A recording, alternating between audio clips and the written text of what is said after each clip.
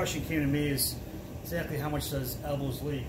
It was always told to me that a 6-inch elbow will leak 6 CFMs.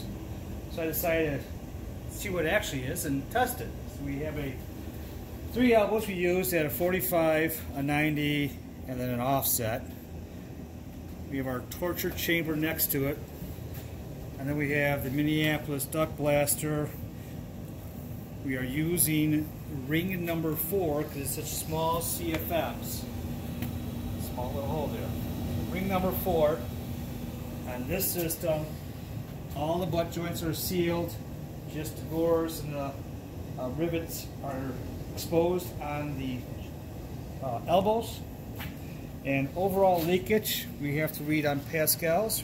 We have 25 Pascal, which is a system pressure of a standard HVAC system. And we have 31 Pascals for leakage. 31 Pascals is equivalent to 6 CFMs of leakage.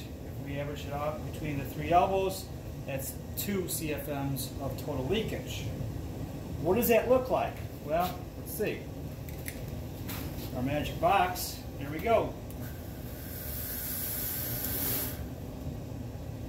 That is 6 CFMs of leakage.